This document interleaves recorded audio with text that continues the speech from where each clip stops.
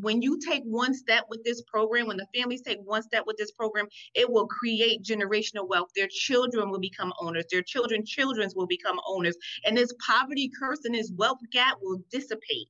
And that the last will become first and the first will become last because of the movement of 1,000 Black families, because people across this country decided to work together, because people across this country made up their mind that they are not going to settle anymore, because people became aware that renting is not creating wealth, but it is home ownership that is creating wealth. And because people became aware and attracted to this program because they felt bigger than them, because they felt that this movement was bigger than them.